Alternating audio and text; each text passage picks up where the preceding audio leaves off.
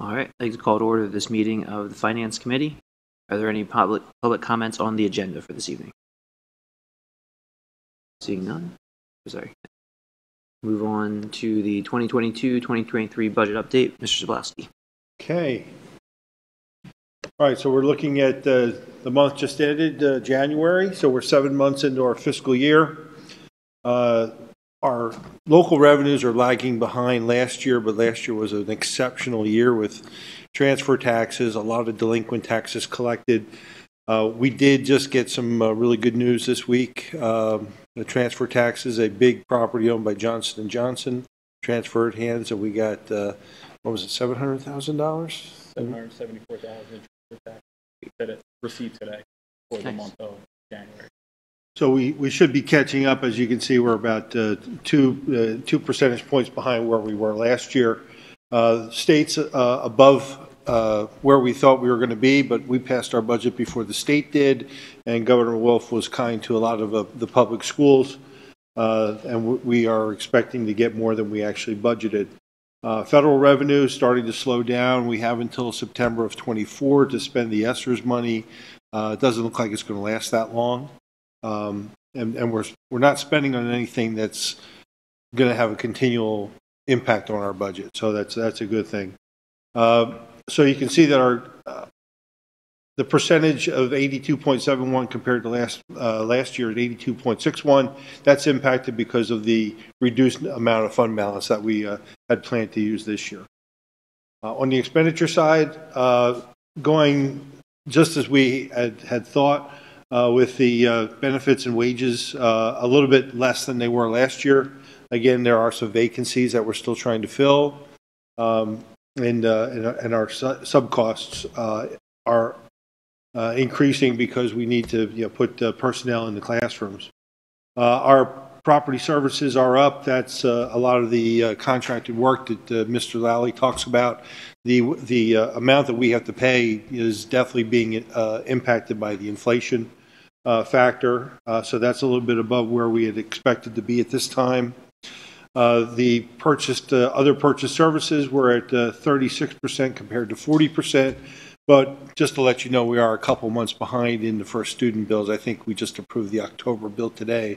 So we have quite a few bills to get caught up with.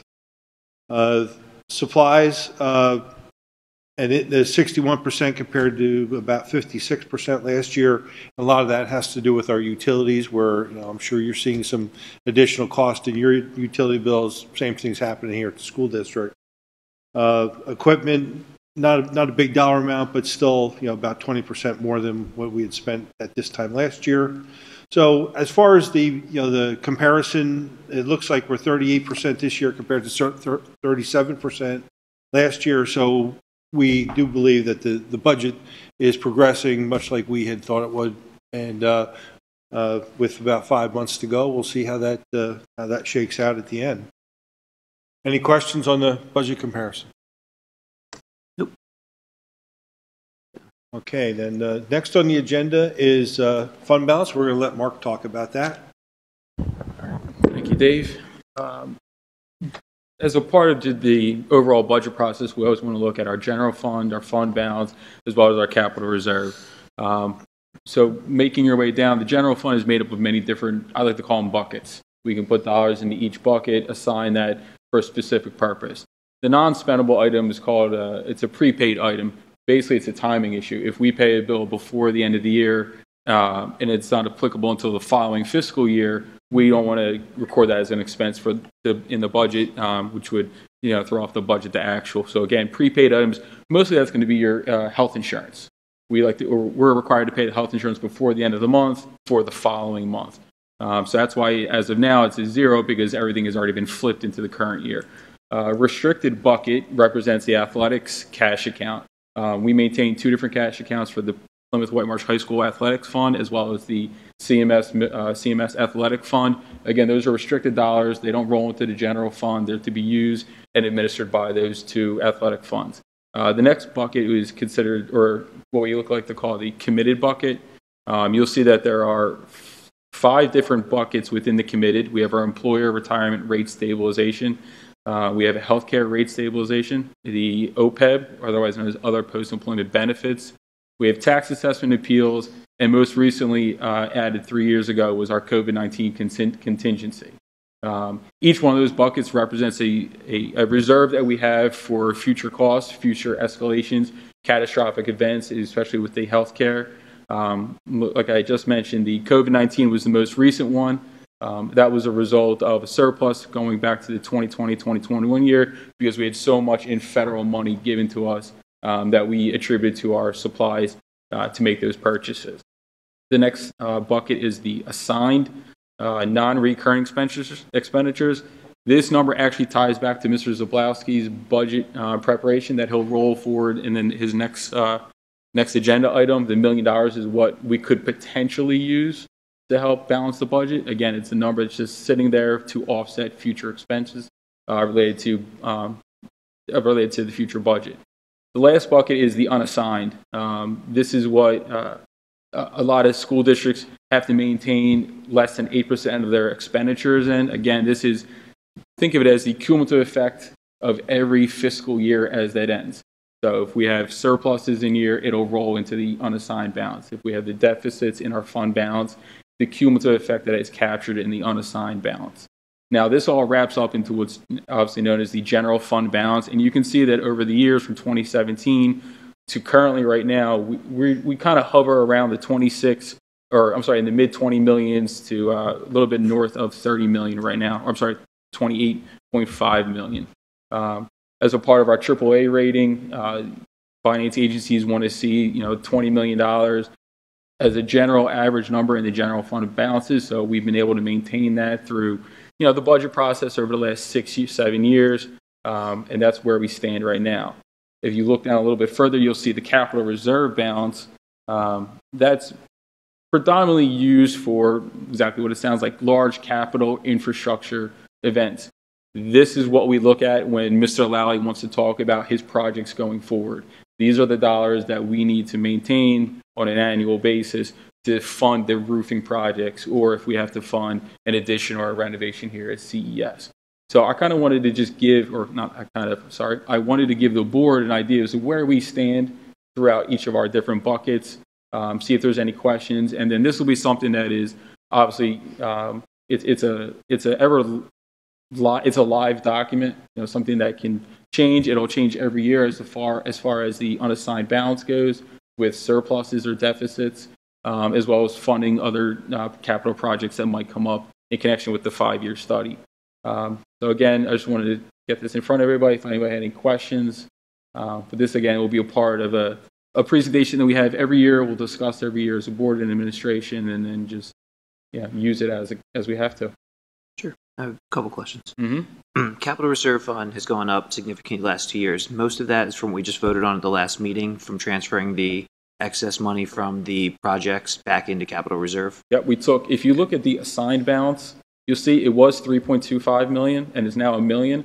That was a part of the board action to move 2.25 out at the last finance committee meeting and subsequently the last board, as well as $4.5 million out of the unassigned balance and into the capital reserve. Yeah, that capital reserve is built up by the surpluses of the unassigned balance. Thanks. And then COVID-19, how long is it going to be reasonable to keep that contingency as a reserved fund? That's something that we'll have to talk about. I think the idea was to get out of this year and get through this winter, and then we can continue to talk about that going forward. Gotcha. And then just from looking historically, the restricted athletics fund, is there a reason that was higher before and now it's lower? Like it was 36,000 in 2017, now we're down to 13. Most likely it was a timing issue. Okay. What happens with athletics is that the general fund, the district funds, we will pay their officials and then they owe us the money. What probably happened in those years is that they paid us after June 30th. Gotcha. So they had the money in their account. They cut the check probably that first week in July, and then the funds decreased obviously. Okay. And then fund balance overall, I know there's been a lot in the news from Auditor General. Mm-hmm. is there anything we can put out to assure the public that we're not the bad examples that they're doing? Like, I know we opted out of the Act 1 index. We're not asking for exceptions. Right. Last year we had a minimal rate increase that we lowered we're using some of the fund balance to pay to keep our taxes low. Is there any other examples or any documentation that the public can find to show that we're being responsible with our fund balance? So this is basically going to be tied into our capital reserve 5-year improvement plan that we need to, review on an annual basis. It allows us to, justify or review these dollars in all these different buckets to say, here's why we have these dollars at these levels, because we are tying it into our capital improvement project plan. It's not that we're just moving money in between buckets. It's we're developing future projects. We're developing investment in the district with these dollars, and those two documents are always going to be tied to each other: fund balance and 5-year capital. Great, thank you. Mm-hmm. Yep. So if that's it, I'm going to give it back to Mr. Sabowski.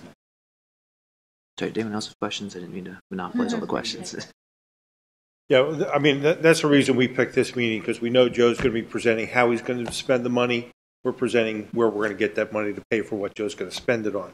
So obviously looking at a $6.9 million expenditure, in the summer of '24, and another, $3 million, $13 million is a nice balance to have, but it's not going to last very long if we have to expand like we talked about in the previous meeting.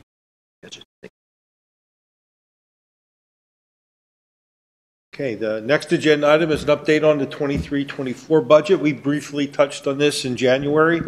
We had not had a chance to calculate the personnel. So we do have some good news. We always start with our 22 taxes and where Colonial falls as compared to the rest of the school districts in Montgomery County. And you can see we're third from the bottom with a millage rate of 24.395.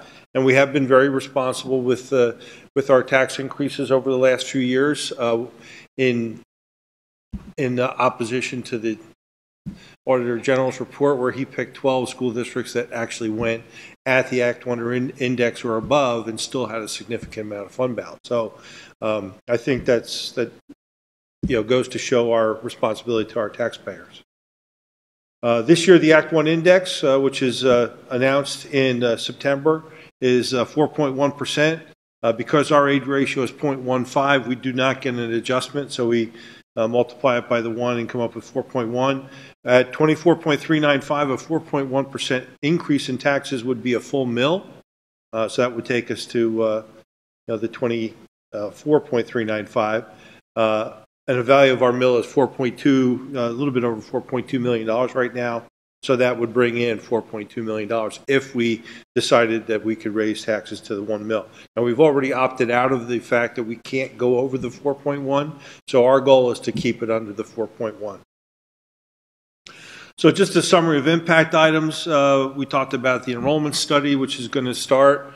Well, it's already started. We're looking at getting a presentation to the board in the May timeframe. So we'll see where we're actually looking for enrollment in the future. Obviously, an increasing enrollment means we have to increase our teaching staff to keep the student-teacher ratio down. We do incorporate retirements at this early date. You'll see that later on in this presentation we have 4 retirements already, which is it's always sad to see senior teachers go and all that experience, but from a budgetary standpoint, it saves us money. So we look forward to that to help keep that millage down.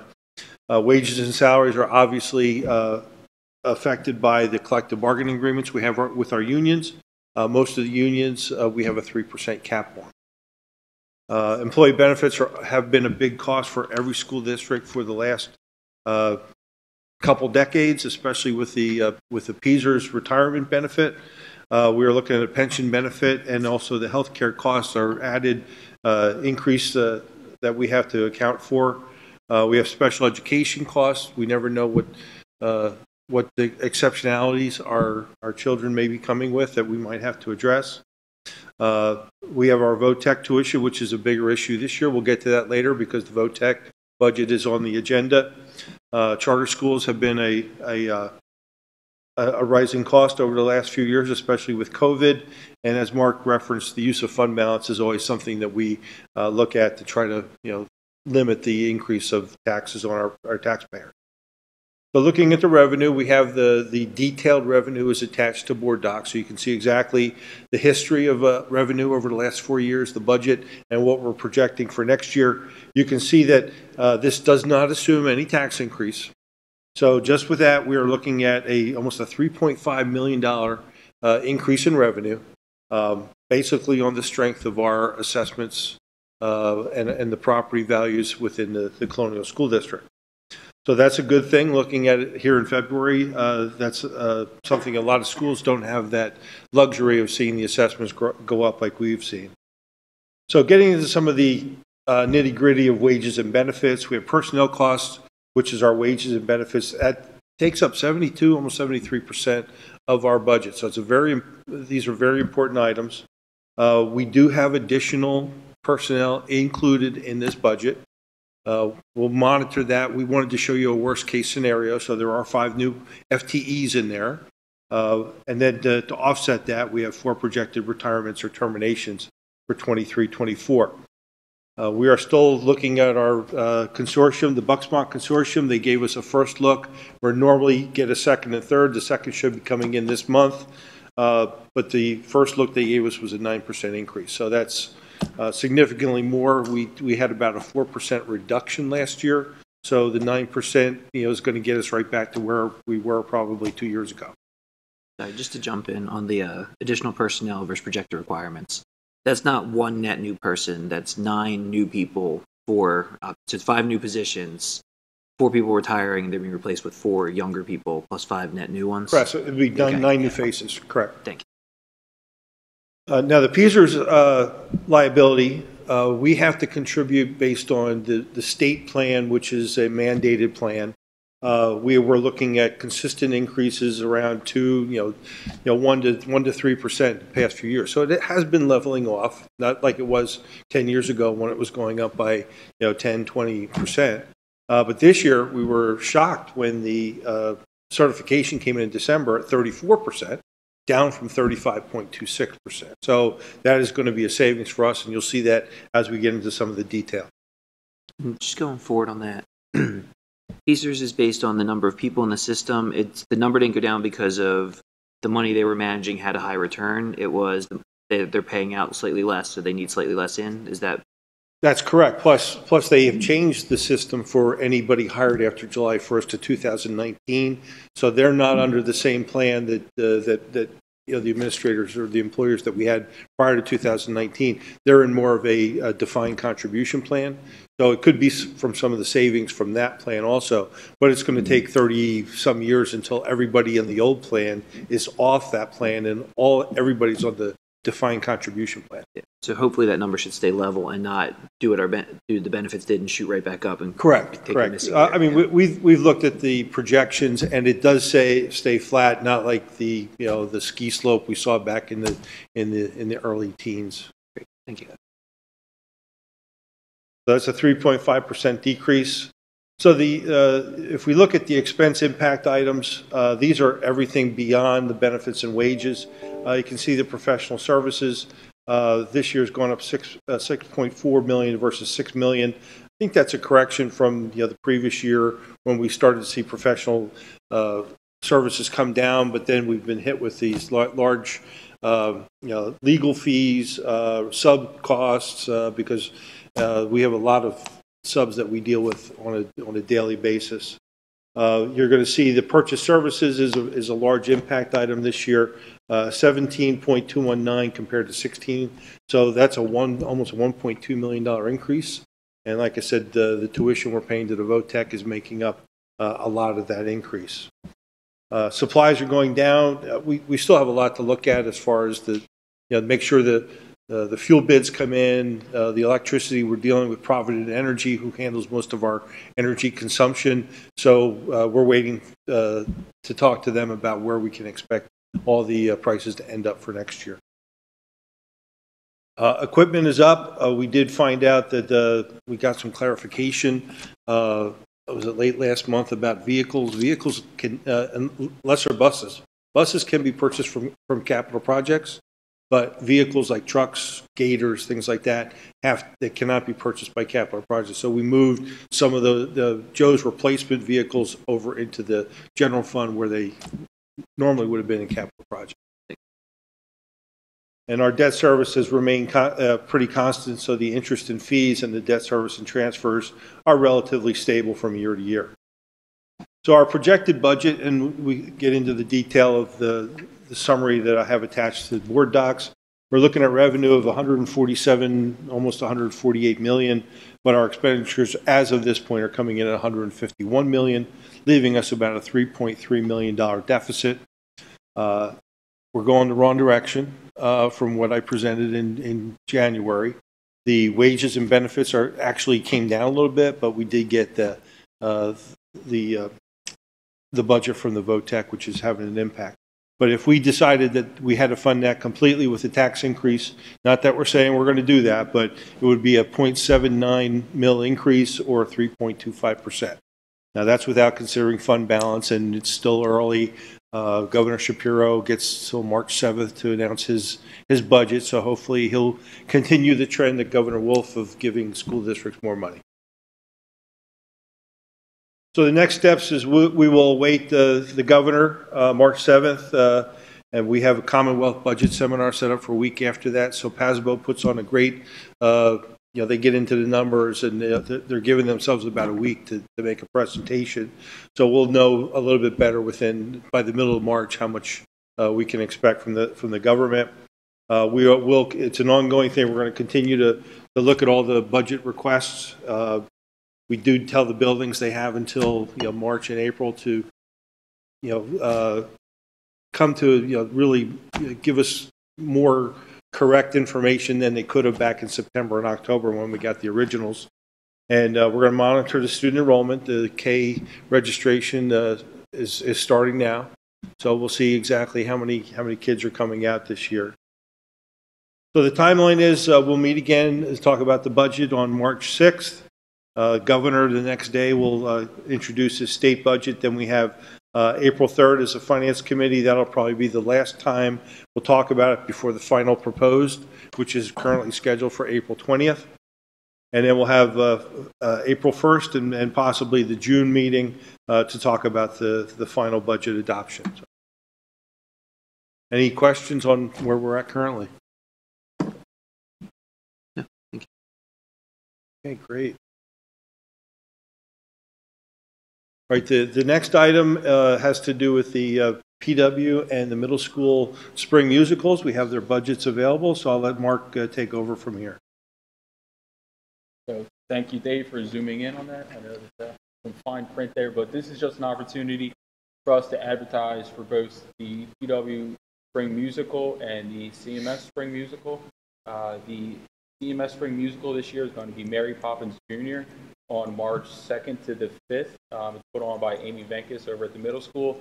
And this is the budget document that was submitted to the business office and then subsequently vetted by us, just to make sure that they're being fiscally responsible with their student activity dollars, they're budgeting appropriately, and then ultimately we'll do a subsequent report for actual activity. It'll be after the production, but again, we wanted to get this presented to the Finance Committee for review, questions, subsequent approval, and then again, like I said, advertising the CMS musical.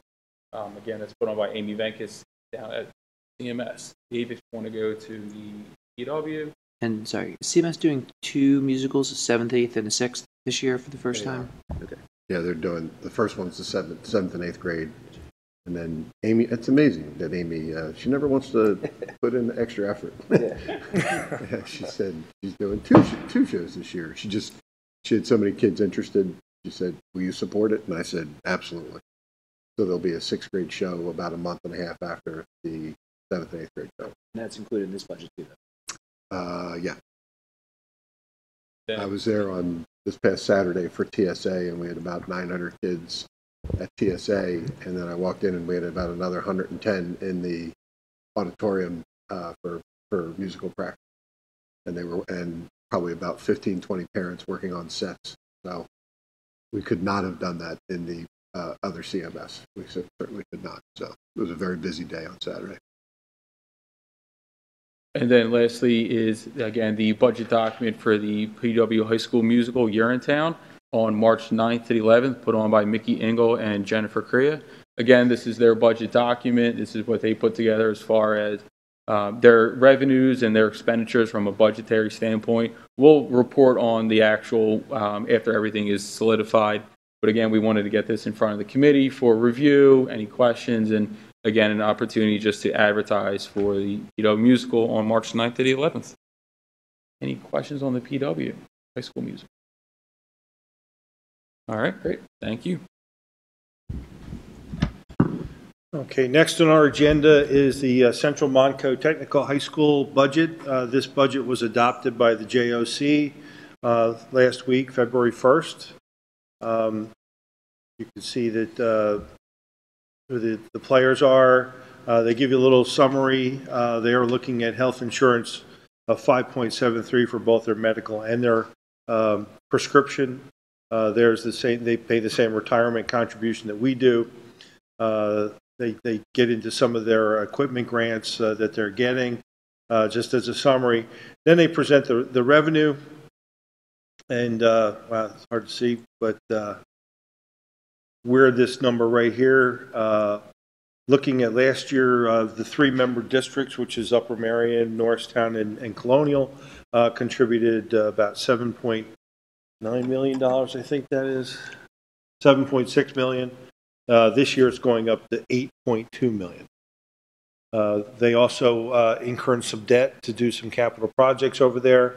That's an agreed upon percentage. That's based on the agreement where Upper Merion and Colonial pick up 35%, Norristown picks up 30%. The contributions are calculated on a 3-year ADM, weighted ADM, so that we can smooth the cost so that we don't have a huge impact to the budget a year that we have a lot of kids that want to go to the VOTEC. So you can see that based on the ADMs, we are supposed to be picking up 24.75% of whatever the VOTEC needs this year. Upper Merion picks up 18.53, and because Norristown sends most of the kids, or majority of the kids, they are picking up 56.73%. If we look at the number of expenses, that is then divvied up by those percentages, and you can see that they need $6.6 million to balance the budget for operating. They need 1.56, which is the existing debt, and then a smaller amount of 34.582. So they're looking to collect from the member districts $8.245 million, of which 2.2 would be for a Colonial share. There is a slight adjustment from last year that we have to pay 182 for a total that we're budgeting this year, 2.387 million. But you can see what we were budgeted for last year, 1.383. So that's a little bit over $1 million extra in VOTEC for the tuition that we have to pay this year. So that's the big impact I referred to in the 23-24 budget presentation. We still do have a few questions. I think we're scheduled to meet with the administration of VOTEC on Valentine's Day. So we have asked some questions, because that's obviously a big dollar amount that we have to assume and our taxpayers have to assume this year. So we just want to make sure that they're answering all our questions to our satisfaction, just in case you or our taxpayers might have a question about that. Any questions on the VOTEC budget? And if I'm reading this correctly, our ADM's going up in the sense that means we're sending more kids to the VOTEC school, like the program's getting the results we want. Well, I'm looking at the ADMs. We're looking at 173 in 2021 and 207 in 21-22, and now we're up to 224. So it's gradually climbing. They great programs over there. The kids really enjoy it. We just want to make sure that the cost of the and the budget are, that we understand them clearly. Great.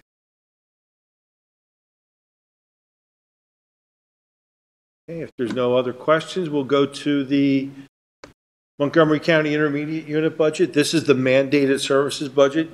you get from the title, it's mandated that they offer us they have 3 offices over there that provide every school district in the county. One is the Community and Governmental Relations. We really appreciate that one because we get updates about what's going on in Harrisburg. Very important. We have the Organizational and Professional Learning. They deal a lot with Rosemary Gergaitis as far as our professional learning, and also the Technology Services, which is district-wide, and we run our internet through the county. So you can see that a lot of explanations in there. They get into some of the numbers, but the ones that are most important are how much is it going to cost us. We go all the way down to the bottom here, and you can see that last year our contribution was $82,963, and this year we're looking at $90,149. This year we're looking at $93,466. So a $3,300 increase, or 3.68 in our budget. That's nothing really to worry about. So we are asking that both the musicals appear on the February agenda for approval. We'd like to ask that the MCIU mandated service budget appear on the agenda also. And depending on our meeting on the 14th, if it goes smoothly, we'd like to see the VOTEC on there. If not, we'd like to table that until March, until we get all our questions answered.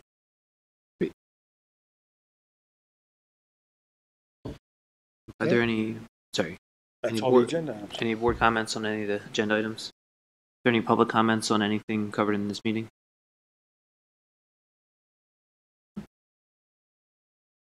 Hello, everyone. That was a lot. I'm tired. And it's so small, or is it my eyes? Is that what it was? It was really small. Okay. So we went over so much. I just want to make sure I'm in the proper meeting to talk about the items that I wanted to talk about. And I wanted to talk about the cafeteria, food, transportation, and the water that's in the school district. That's part of the transportation I saw up there, so that's correct, right? That was in a facility meeting prior to this. You can make your comments. So. I can still make my, okay, I just want to make sure I'm not being redundant or in the right place. So I wanted to see if there's any budget for assistance on the bus. Can we have your name and? Oh, absolutely. My name is Tanikia James, a.k.a. Focus James, and my daughter's in the Colonial Middle School. Thank you. You're welcome. And she just recently started catching a bus back. And it's a lot of activity, and I don't think it's fair to ask the drivers to drive the tweens as well as help manage them. We don't want to cause accidents by them trying to do both jobs. So I wanted to know if there's any budget to get assistance on there. Lots of testosterone and hormones flying all over the place for that 1 hour drive of actually being in school for 6 hours with like minimum movement, right? So I'm just concerned about the safety of the children and wondering if there's any budget to be able to hire assistants to come on the ride to support the driver, to keep the kids settled in. What do we have? It's a lot of cash up there. That would be quite expensive to add an aide to every bus. But we do, if we have a situation on the bus where we need to help students make better choices, we will either an administrator ride the bus or an aide. Or teacher, and then we compensate them for doing that. But ultimately, it's our job to work with our students and our parents and guardians to make sure students behave for that 40-minute bus ride. I agree. I was a middle school principal, so I do know the energy level that takes place in middle school. So we do it when we have a need, but it's not something we budget for our 60-plus buses. Understood. So I actually called a few times the actual first student, and they said they had many complaints on a specific route that my daughter's in. So who do I need to express the need for that particular bus? Because you're right, I couldn't speak for all 60. Some of them might be running pretty smooth, but I know that bus needs it. Well, I'll call Mr. Kaplan after this meeting and let him know that he can either reach out to you tomorrow or if you want to reach out to him, but we can address that as soon as possible. Okay, that'd be perfect. Certainly. And my other concern was about the watering system. Some of the children are acting out, so they're literally kicking over, the water fountains. So I'm wondering, to the brand new school that we spent, some significant amount of money on. We're going up on taxes, so it's a little discouraging. And I know that's their way of acting out, but I'm wondering what other support that we can give the school so that they're not tearing down something we just build up, right? That's a real concern. And that in of itself is a concern. But then you have the rest of the students having to go down the hall or down the staircase to get fresh water because that system is down, right? So not only it has to get repaired, which costs more money, but now we're talking about the children getting to their classes late, right? This shovel, because they're trying to run from in the building, is huge. It's beautiful. So thank you for everything we did to build it. But they only have like 4 minutes to go to the bathroom. So if the water fountain is broken or something's in that bathroom is broken because some kid decided, to get their anger, frustration out, now we're going to a whole nother floor. So now they get in those fabulous ODRs for not getting back. So you can hear the cycle of what's happening there. So I'm wondering, and I think it's happened about 3 times of what I heard with my ear to the ground with the children talking. That's not an official number. Don't quote me on that, but it's happening too often. So what could we put in place for that so that we can help these children get their steam off without destroying the building? Well, we've got that huge gymnasium there too, and phys ed class that hopefully allows for, to get the steam off, as you put it. We also have to hold, and it's when the situations like that happen, it's very unfortunate. It's generally a very small group or 1 or 2 individuals that decide maybe they were angry or having a tough day. But we also hold children culpable for doing that. And so we bring their families in. If there's a cost associated with replacing it, they'll be held accountable for that. And Mr. Lally, who just left a few minutes ago, our facilities director, they do make sure that they get things fixed and replaced right away. And those hydration stations are great because the kids can refill their bottles, so we don't have a lot of plastic bottles around. So I'll follow up with Mr. Lally and Mr. Kaplan on that. Awesome. And I'm so glad you talked about gym, because I don't know I know that's the meeting next week, but I know they only have it half of a year. Right. So to have children sit down for 6 hours and not have a brain break, get their... they have health the other half. Yeah, they're already, high intense, and there's been quite a bit of fights. So I think if we can roll that out full year, that might help, bring the testosterone down for the guys and the gals. Actually, from our discipline, it's really there. I know we had a situation about a week and a half ago, but our discipline really since November, there haven't been many fights at all. The building's been really running smoothly. Kids are doing well. We didn't have a lot in the fall, but I am aware we had some that made social media. And that's why we had the guest speaker on social media. It seems like, I was there. It seems like one of the first things that happens, and as adults, I think we're guilty of it too. Whenever something like that happens, it's amazing to me that the first thing that comes out is the phone. Oh, yes. Not to call for help. To record. Yes. And then the story gathers momentum as it gets posted. And I've been in a middle school cafeteria when somebody forwards a video to someone else. It's like the ripple effect doesn't do it justice. No, not at all. So we're going to continue to bring in our speakers. I thought Mr. San Francisco was very well received. Yes. And then he spoke to all the kids as well.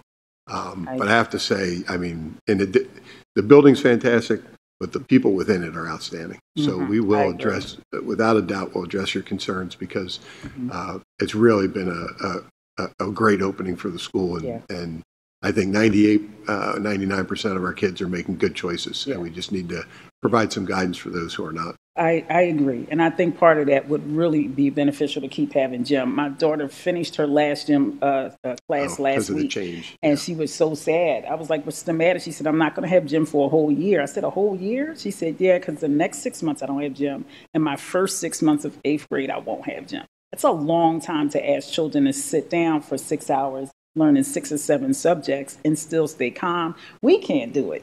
Our doctors tell us to get up every hour, an hour, stretch, get a drink, right? So to ask children to do that, I think we're not setting them up for the best success. So I want to, advocate for that. But I'll be here next Monday for that meeting for the curriculum. Okay. I'll let Mrs. Gergais And last but not least is the food. If we stand in the cafeteria, we see they waste so much. And I think it's about texture, taste, and I know they've been working hard. I actually spoke to Ms. McClenna, and they've been working hard as far as that menu. So I just would like to see our dollars really honored and the food get in the kids and not in the trash because it's not tasting well. But she's definitely been, working on that. But I do want to just say that out loud to the powers that be, that maybe you guys can help her, with that, so the children are not wasting as much. But also that it's more nutritious and maybe some less of the sugary snacks because I can have Mrs. McCoy come out. She does a fantastic job. We hired a nutritionist this past year, and we exceed all the standards, and like we have baked goods instead. If the kids want chips and those types of things, they have to be baked. And I don't know the exact percentage, but there's a percentage that you have to have of healthy versus the other types of snacks. Yeah. I do know the kids. I have a couple former middle schoolers in my house. I know they gravitate towards sometimes the sweeter things. Exactly. We can have Laurie come back to a community relations meeting. Laurie does a great job with that. And our head cooks are doing a really wonderful job. And they're offering more choices at the middle school than they ever did. Yes. Kids can pre-order things at the high school, so but I can have Laurie come back. We haven't done it for about a year and a half. And she can also give you a call and answer any questions. Okay, I would love that. And you're so right. There's more carrots. There's more fresh fruit. And I'm totally impressed by that. There's required components for every school lunch, and so we even are doing tastings at the elementary level. So kids don't turn into somebody like me who doesn't like Brussels sprouts or broccoli. And we encourage them. We even have a mascot that dresses up and goes around and does tastings. So we'll continue that. And Laurie's great. We could call her and say, hey, we want to try this at the middle school. She'll find a way to do it. Yes, yes, they definitely have. My daughter's been part of that test tasting as well. Oh, nice. And being able to give a survey and opinion. So, well, that's it for me. Thank you, everybody, for listening. I appreciate it. Thank you for your comments. All right. Bye-bye. Dr. Christian, I did have one question about the gym question. Yeah. They brought activity period back recently, and do they have physical activity options, or are the gyms used for sports? Or I know that's the last period of the day. Yeah. I'd have to double check, but I believe there's an option to sign up for that. But I'll find out. I know it started back up after the winter break. Yep. The biggest request we get from sixth graders, and it's been for my experience, the past 20-some years in education, is bring back recess to middle school. And that's the biggest. You could do all the transition prep you want from 5th to 6th grade, and that's still the number one question that we get from the 5th graders as we prepare them to go to the middle school. Is there any additional public comment? Right. Seeing none, we'll adjourn this meeting of the Finance Committee.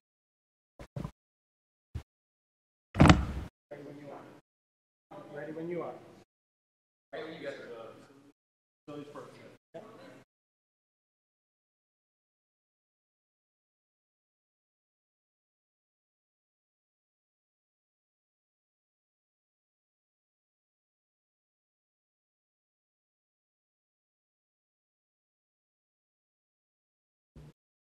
Good evening, everyone. Thank you for coming to the Facilities Committee meeting and FMT.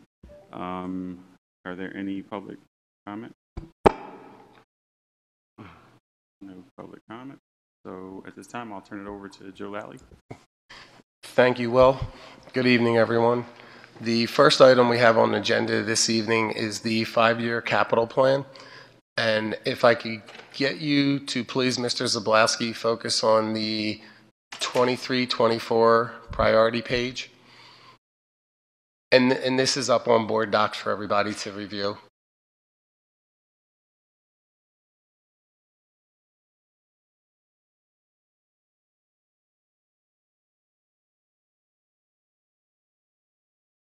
So what we would like to do this evening is just review the projects that we would like to do over the 23-24 school year. So you're going to see the projects listed there on the screen. I know they might be a little bit difficult to see. One of them is the HVAC at Conshohocken, and that is for if you remember, we started last year the roof replacement, and then this year we said we would replace the air conditioning on the roof there. So again, there's no different projects on there that nobody on the board that you're not aware of, that was not on the document previously. So when you're looking at that 23-24 school year, that's just projects that we're prioritizing for that year. So the one that really sticks out that's in there and that you're going to see is the one which I think, if Mr. Zablowski scrolls down, thank you, sir, is the enrollment classroom addition here at Colonial Elementary School. Just so everyone knows, that number that we got there is based on new construction per square foot. It's not based on a renovated construction, so depending on what we would decide to do, if we went with a renovation, it could be less expensive. So we put the higher number in there, and that's in the event that we went with an addition versus a renovation. So I believe everyone's aware that we're in the middle of doing another enrollment study, but this is based off of the 512 kindergartners we have currently. So I think Dr. Christian, I don't know if you were chiming in. I was going to go, yeah, so it's based off of those 512 kindergarten students we have now, and then we'll look at that enrollment study, obviously, when we get it back a little closer and see, what we actually need to do to make sure that we can handle the students. Mr. Lally, you're talking about the possibility of an addition here with that number. Correct. In which direction are we allowed to go? Well, this is a good point. If you remember, right, because we can't go that way. The covenant, we can't go that way. If you remember, we had talked about possibly going out off the corner because we could, and then taking the bus loop kind of up and around. We're reviewing a couple different ideas. Dr. Christian and Dave and I have spoken and recently got Mark involved just to hear the ideas that we had done in the past when we did the feasibility study with GKO Architects, I'm going to say about 4 or 5 years ago. So we kind of resurrected that. Can you please, for anybody on the board or listening who doesn't know what the covenant is? So the agreement that's in the back of the building, basically what it is we're not allowed to build out or go further. I mean, to surmise what we're allowed to, we're not allowed to that area. That field in the back behind Right. the playground. Use it as a play area. That's it. Right. We can't even have competitions on there. We Right. couldn't convert it to a football field or soccer field or baseball And that field. was an agreement with White Marsh Township when Correct. they gave us that land in return for a piece of land Correct. So behind Victory Fields, right? Yep, behind Victory Fields. If you look back at the furthest, I guess behind 2 and 4, the fields in the back, that property was actually owned by the district. But Joshua Knoll Detention Basin backed up to that. It kind of made sense logically that we did a land swap because they owned this and we didn't. So then with the land swap, there was, just some restrictions on what we could do. All right. And second question, are you in the process of getting some ideas? For anybody who doesn't know, there's space on the 3rd floor that no one can get to. Do you have someone working on ideas of how to utilize that empty space? We do. And again, Dr. Christian and I have talked about that. We've looked at utilizing a couple different areas in the school that would be beneficial, that would actually accommodate the number of students comfortably and maybe even with a little bit of extra room. Okay. Thank you. You're welcome. And if anybody on the board would love to take a tour, I'm sure Dr. Christian and Mr. Lally would love to take you for a tour of that space on the 3rd floor. It's kind of unbelievable if you don't actually see it firsthand. So maybe set up something, Joe, Sure, for absolutely. people to see. Then when you talk about it, Sure, it will they'll fit. have a visualization of what Absolutely. the space is. So the board has, thank Joe, very thorough, appreciate it. A little more context, we have 512 first graders backed up by 450 kindergartners. So currently in this building, we have just about 800 students in the 2 grades. So obviously by 25, 26, those classes, even if they just maintain their size, you're looking at another 100 plus kids in this building. We know the middle school can handle it. We believe, but we'll defer to the architects, that we don't need an addition here. We just need to do a better, be more efficient in using our space. And so we'll present, and we asked GKO, since they have history here, and they had all the, when I came to the district, they had already begun working on some scenarios for the board for long-term planning. We thought it best to go back to them and dig those plans back out, which they had. They also were doing some other work for us, so it worked out very well. But we'll look at that space. We'll look at converting this space, these offices here, because they're right across from the library and near the cafeteria. We can also, there's some other spaces we can take a look, maybe move some offices that are upstairs closer to the front of the building. But we have time. We just want it on your radar because we're going to blink and those first graders are going to be in third grade, and then we're going to need a bigger boat. So we just, we're probably looking at, starting the work next year, near the end of next year, but we just want the board to be aware. And for those of you that don't know, GKO is the architect who did the high school renovations and the renovations here. They were the architects for the renovations here? They were the architect for partial renovations here. But the whole high school? They did the high school, Plymouth Elementary, White Marsh, Bridges. They did Plymouth and everything Bridges but the middle school. Addition. Yeah. We believe we're going to need 6. We're asking GKO to look for 8 classrooms. We think we'll need 6 to 8, because you just can't add classrooms. You probably have to add a room for special education instruction. You probably have to add a room for a specialist, whether it be art or music somewhere. Just because that's the elementary schedule. I had 2 questions. As far as like ideas, are you guys fielding ideas like, would it be possible to add a floor above these 2 spaces? No, you didn't want to do that. Right? Yeah, that's a good question. Yeah, Dr. Christian asked the same thing. So it actually, because it starts obviously, think about with the foundation and how the foundation was built. So we could only put so much actual physical weight on the top there. Okay. So, I mean, I know that at one point in time there was conversation for this area and the library to be blocked in, and then this center core to become rooms again. So to bring it down, so you would have another floor above us. It's a really structurally, it's very difficult with columns and things that you have to put up. So your space management here would not be as great as you think it is once you were able to stand it. So we looked at that option, met probably 2007, 2008.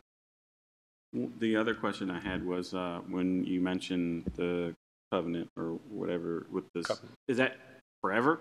Or is that like you can revisit it at 30 years or something? Yeah, I mean, I don't like to ever say forever, but yeah, it's pretty etched in stone because again, there's a lot to do with the neighbors along the side and what they want to actually have in there. So when the township made the agreement to do the swap, we kind of locked in, and we did benefit from it largely. We didn't use that space in the back at all, so we are able to do some after-school practices and things, and we're able to use it for our students and benefit for sure. It's forever. For all intents and purposes. So again, that's just the big number in the 23-24 school year. We did talk about if on a little higher up is the $1.7 million number in the same year for air conditioning of the gym and the auditorium here. Dr. Christian, Dave, and Mark and I had a conversation about possibly just the auditorium because again, it is used for a lot of events here. We have a lot more events coming this way from our elementary schools, and maybe that's a good idea to lump in with, any kind of addition project at the same time. So again, we're just identifying that, and it obviously would be a board choice at that point. Joe, what's an R22, R2U? So the Conshohocken R22, RTU stands for rooftop units, and automated temperature controls is ATC. The R22 is the refrigerant that the EPA has basically said you have till 2024, and then they're not going to produce it anymore. They're actually producing it still right now, but a 30-pound container 5-6 years ago was about $80, and a 30-pound container now is almost $2,000. One way to get rid of it. Yes. Okay. So again, I know all this is on board docs, so if everyone wants to review it, and again, you can feel free to send me an email, copy Dr. Christian, Dave, and I'll be glad to try and answer any questions anyone may have. And again, if I can just, Dave, you can go to the 22, the current year we're in.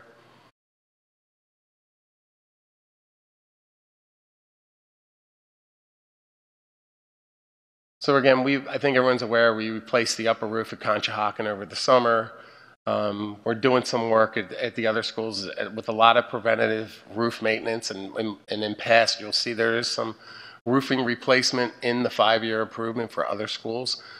We have identified that at a previous meeting, but we can obviously bring that up and discuss that in more detail at another time. But the roofing projects are identified because most of our roofs are past that 20-year period. I know, hard to believe. That means we've been here too long, Joe. I know. So they're past that period. So it's, again, we're identifying, and if we can, obviously, with this being a live breathing document, move things around as we see needed. If, a roof can make it another year and we have another project that we feel like, is a bigger priority, then that's kind of how we manipulate the list with your approval. One more question. The install new gym roof drain at PE. Are you doing that yourselves? Is that why what's the yellow block about? No, we just, we actually, there's some things we're waiting for budgeted cost on to get it done. So, yeah, I apologize for that. I should have probably been waiting on budget cost there. But yeah, that's just an additional drain. We see when we get heavy rains, you got an area that's collecting a lot of water.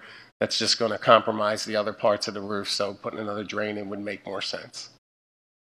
So again, that's the list that was there. So what we're actually looking for is just an approval for the 23-24 school year. At this time everyone kind of gets an idea of where we're going. And one last point, if I can, the emergency generators that we talked about, they're 1 year out. So I would also like the approval to put them out for bid, work for getting them out to bid now. I identified them, or I say we, I apologize, identified them in, I believe, the 24-25 year to be replaced, because if we can put it out, get a bid packet together, put them out, say, by April, May of this year, then actually get a unit ordered, we would have them for the following April, May, and then that summer they could be installed. So that would be the plan for them, because generators are unfortunately a year out. We identified those as a priority. Obviously, the roof work is a priority in addition to the HVAC rooftop units. And then just for the board's edification, in board docs, which is available for all to see, we did get an inquiry this morning. Jessica Lester got it from a family who's new to the community. They don't have any kids in school yet, but they saw in our 5-year plan in 27-28 the potential for a new elementary school. We are explaining that is a possibility, but not a reality at this time. It could be additions to existing schools. That's why we're doing the enrollment study. So we have to be prepared. We have to know that what the potential cost is and have it out there. But there's since I'm being recorded, there's no new elementary school planned right now, no redistricting planned right now. When we get to 25, 26, somewhere around there, we'll revisit it. So first we need the enrollment study. But we really Joe felt very strongly, and we all agree, Dave and I agree, and Mark, that the generators are a high priority. The roof work is a high priority. So, our facilities are in great shape. And I think they did a really nice job spreading it around to all the schools, making sure they're all treated equitably and that we have a good plan in place. And Naperone obviously helped as well. We also, one other thing, I'm sorry. I did ask Joe, we've applied for several grants, as the board's aware, over the past few years related to security and safety. We were able to purchase additional cameras. Mr. McDonald helped with that. I said anything in here related to communication or improving communication among our buildings or within our buildings, if it needs to be prioritized, that he'll come back to the board, especially if it's like a matching grant that we apply for where the district has to maintain 50% of it. If it improves, if it's a good idea and improves our safety and security, specifically as it relates to communication, we'll find a way to do it. I think we have strong systems in place, but technology is ever changing. Thank you, Dr. Christian. If there's no more questions, again, I know it's a large document. You can kind of look at it on board docs and then let me know if you have any other questions. Like I said, send them to myself and Dave or Dr. Christian, and we'll be glad to answer them. And again, we'll work on, if anyone wants to see the upper floor that Sue's talking about, we'll be glad to take you up there. It's interesting, to say the least. I think for the record, I think most people do know that this was a middle school at one point in time. No, it wasn't. It was a junior high. Yeah, well, junior high, middle school. Junior high. I'm sorry, I apologize. And junior this high. was an outdoor atrium. Okay. That's correct. Concrete slab. I remember it. So if there's no more questions on the 5-year capital, I would like to move to the second item on the agenda, and this is just a, we spoke about our facilities fees. I want to say several meetings back, and so what we'd like to propose is an adjustment to the actual policy for facilities, and not with classification or regards to anything except the actual last page. So if you can scroll to page 5, please. So the way the current document reads, it stops at the board of directors will review the rental rates annually, and it stops right there. So that's where it stops. So in talking again with Dr. Christian and Dave and Mark, we were looking for board approval to amend that policy to say, with the possibility of the annual raise in fees and labor as measured by Act 1 index set by PDE. Additionally, every 3 years, the Board of School Directors will review a comparison of rental fees from other local area school districts and may adjust the rental fees as deemed necessary. So I've started that process. So we thought that putting in just the index would give us some ability to come back to you every year to say, do you want to raise them per index? And then again, making the actual comparison every 3 years. It is very difficult, I will tell you, to make comparisons. And I'll give you one quick small example. Some people rent their auditorium by the hour. Some people rent it by the 4 hours. Some people rent it only all day. Some people rent it with the custodian in their cost. So it's very hard to draw the same comparison to figure out where Colonial fits with like neighboring schools.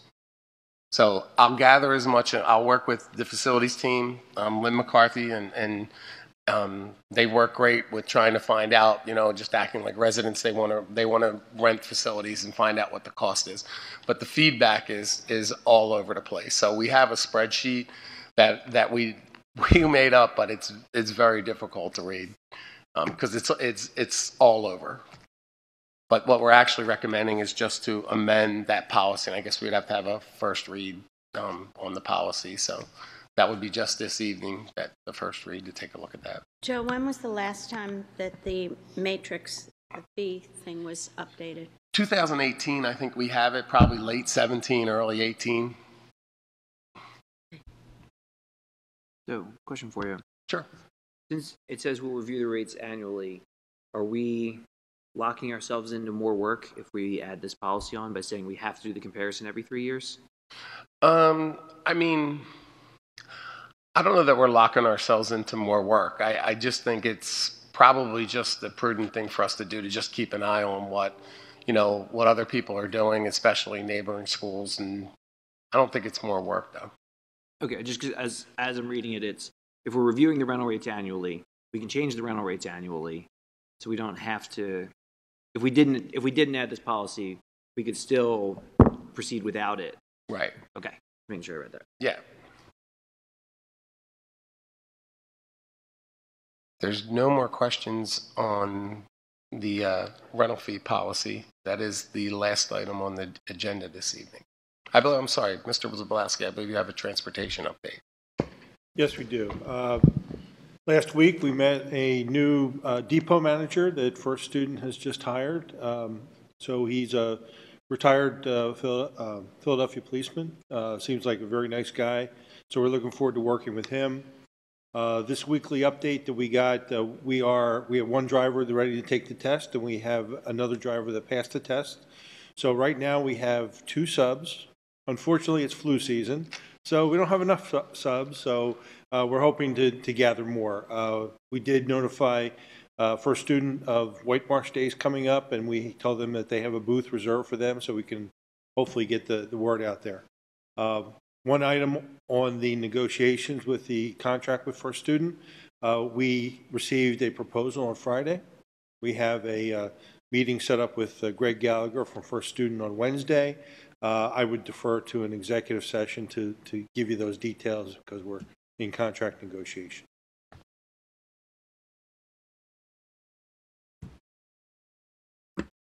Thank you for that.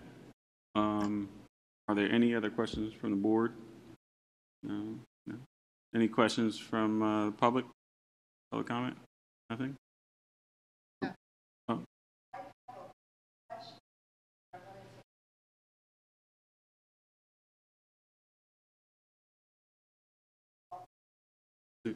If you don't mind, you could come to the podium. If you could give us your name and your. Yes, my name is Jasmine Williams. I have an 11-year-old that goes here, Kylene Williams, and I have a 6-year-old that goes to Plymouth Elementary.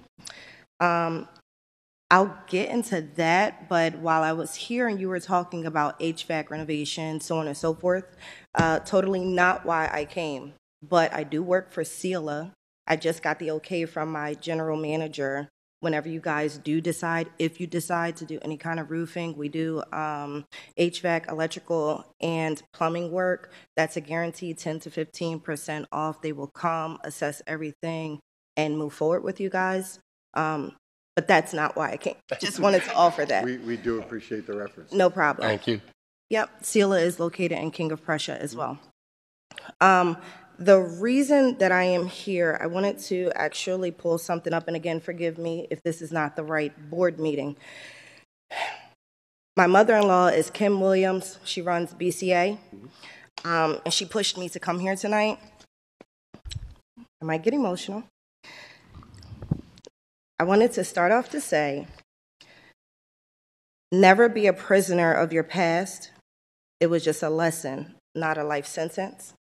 Now, the reason that I am here is because I am very hands-on with my kids. When parent-teacher night comes, I do not do Zoom. I won't take a phone call. I'm coming face-to-face. If there's any issues, concerns, or anything I am able to do in school or outside of school, I do it. I'm very hands-on with my kids. It bothers me that I have been rejected from going to their school trips due to a situation that occurred 11 years ago before they were even born or even thought of. That led to a felony. High school sweetheart, thinking you're in love, wrong place, wrong time. My name was on a lease. He was doing things. I went to Westchester University. I worked a full-time job. I walked into a situation that I had no idea about. The end result, Montgomery County, I had to take a felony because I was not able to afford $20,000 for a lawyer to fight this. So I have been dealing with this for 11 years. So, in effect, I passed the child clearance. I have no issues. But the fact that this situation from 2012, and we are in 2023, is still taking me as if I am a prisoner, I do not think that it's right. And my mother-in-law told me,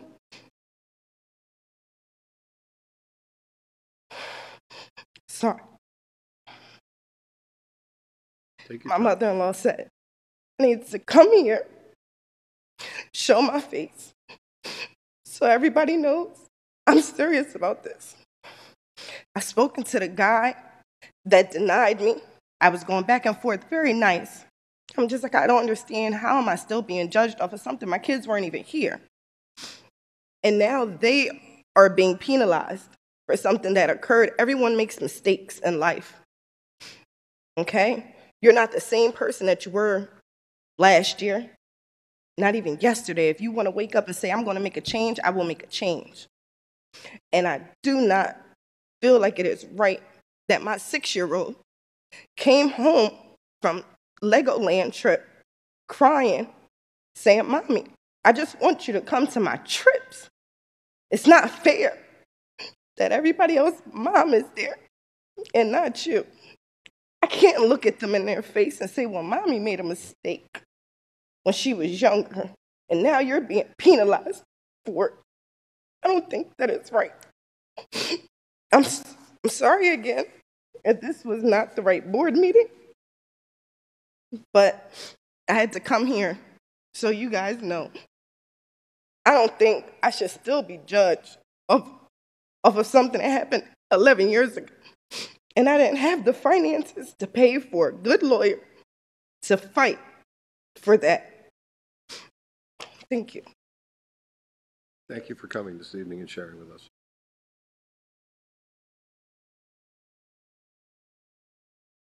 Other comments? No other comments? Thank you for coming. Thank you for sharing.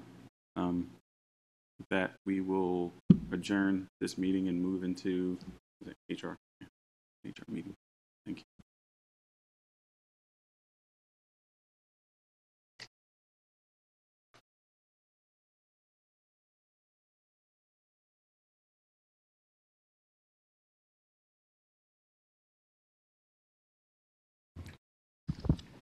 We're going to take a few minutes break.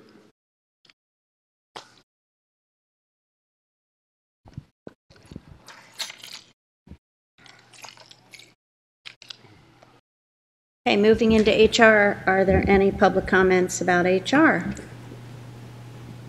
Okay. Michelle? Thank you, Mrs. Moore. On tonight's agenda, there is just one board policy for review. The intent is to have a first reading take place on February 23rd at the public board meeting and a second reading and possible adoption at the March public board meeting. This is a new policy stated as Policy 304, Employment of District Staff. You'll notice there are bolded content in this particular policy, which outlines the responsibility of the superintendent and designee for requiring necessary credentialing criteria, application process for candidates, as well as the requirement for a recommendation for board approvals of pre-employment, backgrounds, delegation of responsibility, again, to the superintendent and or designee, and what the requirements are of instructional aides as well in each of the categories of professional, administrative, and support staff personnel.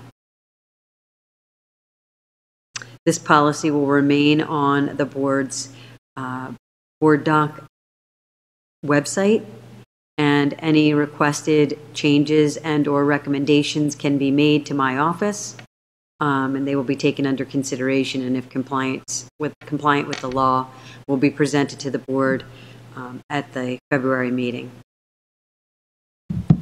Any questions about the policy?